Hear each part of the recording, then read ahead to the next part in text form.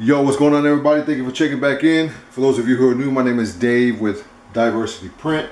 Real quick, we're going to try and make this as a short video as possible. It may get a little long as always, but this is a document binder. This is the Fastback 15XS. So we're going to just show you how to use it in case you have one, in case you're looking for one. Who uses binded books anymore? Everything's online, but there are certain places that still use binded books. So a binded book like this one will be this here on the edge. You see that? And basically you have different sizes. You have your narrow, which is probably what this one was made with. Yeah, that was narrow with this binder. And then you have your medium, and then you have your wide. Okay, and then you have other ones, different colors and stuff like that. So I think we're going to use the narrow, but the machine will tell you what to put in there because it will figure out how wide the book is going to be, how many pages you put in there. And so it'll say on here what kind of strip that you're going to put. And basically, if you haven't messed up the binder, or you get it and it's intact and everything, the basic instructions are right here anyway.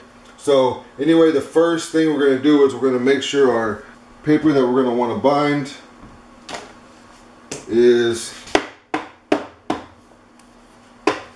I printed this out so I can just have on hand in case I don't have internet connection or I don't have my phone on me. So I kind of want this booklet just to have, and it has little maintenance things back here in the back that I can fill out and stuff like that. So make sure your stuff is set correctly, and then you can stack it here. This is a little stacker here. You can put your stuff as weighting. And then we're going to turn it on.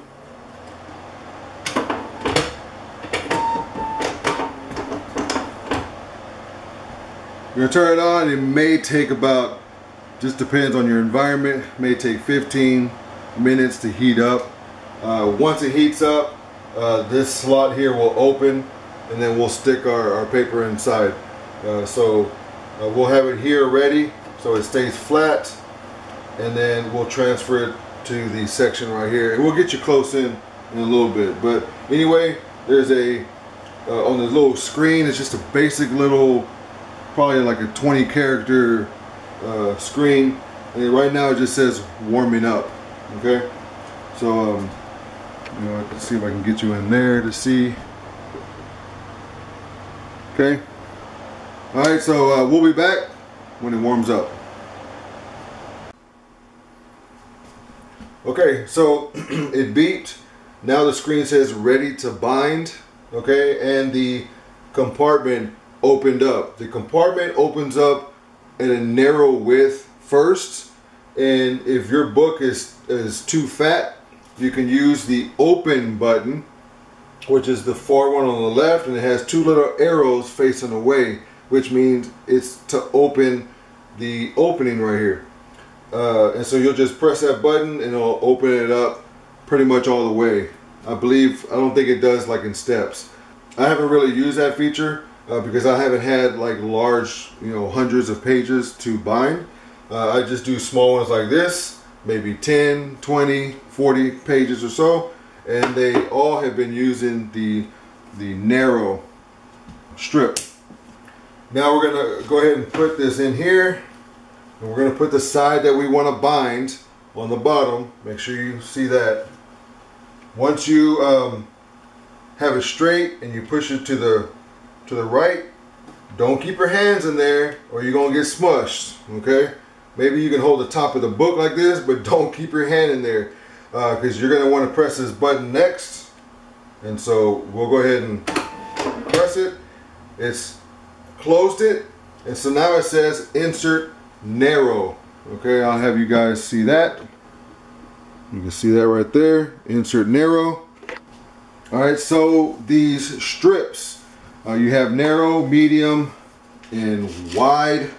Right, you have different colors. I just chose this blue because that's what I have loose right now. I don't want to open any boxes. So on the strips, there should be a glue gap. I believe it's what they call it.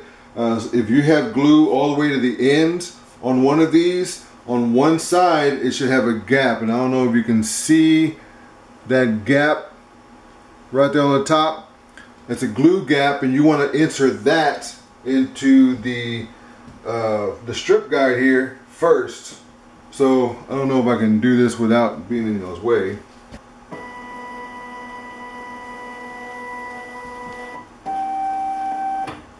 Detection error.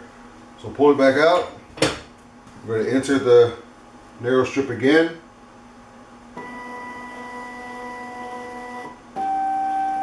Detection error.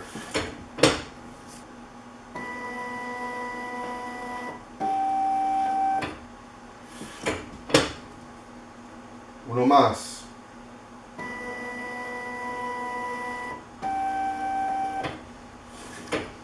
Well, this is the narrow.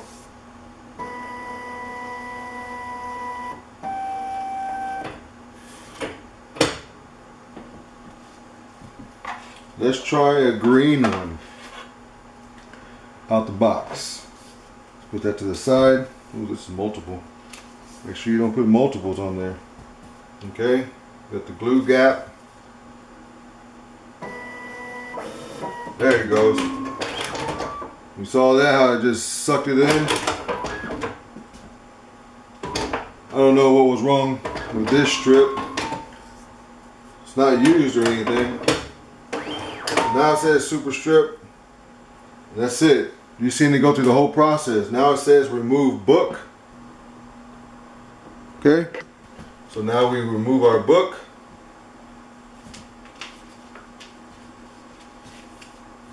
And there it is. Right to the top. Right to the bottom. Look at that. Okay, this is why you have margins on your paper, so that it won't cut off the letters or anything like that.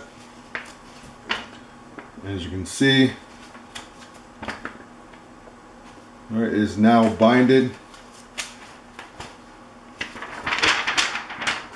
Okay, and this is why you have margins again, so it doesn't cut off anything on the edges. There's a nice little bind right there. All right, so that's pretty much it. Now you're ready to bind again. It says on the screen, ready to bind. You will put your next book in. Your next book will probably be sitting right here. So you'll just take this, okay? You could probably give it a couple more, you know, and then put it in there to the right, press the button, and then it's going to measure the thickness. If you're putting a bigger book after a thinner book, you may need to press the open button. Don't forget, that's what this button's for, and it'll open it so that you can fit that book in there. Press the button, it'll close it, it'll determine the width, and it'll tell you what strip to put in there. So pay attention to that screen. Okay, if it tells you to put a medium, you put a medium. If it tells you to put a wide, you put a wide. If a narrow, put a narrow. And that's it. And then so you just slide it in. As you can see, this one was having issues detecting it. I don't know why, but anyway, I got a green one from the box. This was in a box, so I don't know why it wasn't detecting it. You can just try a different strip, and that's it. Anyway, if you have one of these, leave a comment down below. Powis Fastback 15XS, and let me know, you know, do you guys still use this in the 2020s? There are places that still use these things, so I don't know. Some people are old school, but some people have, like churches, you know, binding like little pamphlets and stuff like that. They still use that type of stuff, you know. Schools and little libraries and stuff like that, they still use this type of stuff, right? Your everyday business and, you know, boutiques and all that, everything's gonna be online. Scan your QR code and whatnot. But anyway, there's still use for this. It's not entirely obsolete yet, but you know, anyway. Hopefully you enjoyed the video. If you'd like to give it a thumbs up, share it if you know somebody who has one of these, and maybe it'll help them out. We'll go through maybe later on, we'll go through the edit functions. There is an edit function, that's this button right here next to it.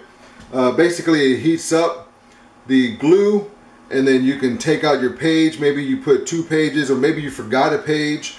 So you can edit the bind. It'll heat up the glue, loosen it up, and you can peel it out and go and rebind it and stuff like that. So, you know, maybe we'll do one of those later on. I just want to do a quick one just to get the content, because I've been wanting to do this for a while. So for this binder, hope you're having a good day printing. We'll talk to you next time. Until then, peace.